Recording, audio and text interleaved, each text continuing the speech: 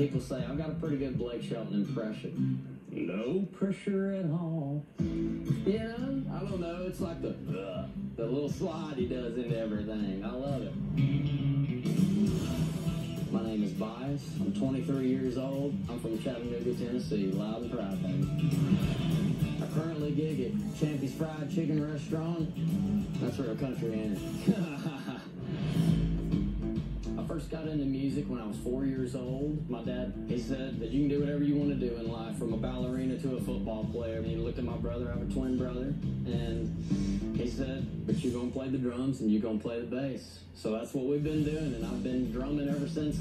He has so many different voices, genres that he can do with his voice, and most of the time you can hear a concert in the shower, when he's taking a shower. I like a good shower. Yeah. Musically, I've grown so much in the past year being a worship pastor. I didn't even play the guitar before.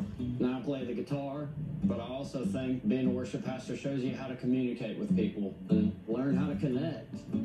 I think I'm still trying to find the balance between worship leading and being an artist. I can't necessarily kick over a mic stand on a worship stage, you know, but as an artist, man, I'm just ready to tear stuff up.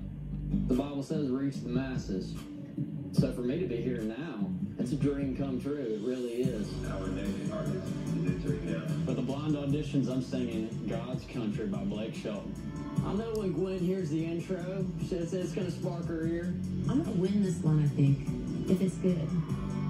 She knows the song pretty well, so I just hope I can knock it out of the park for her.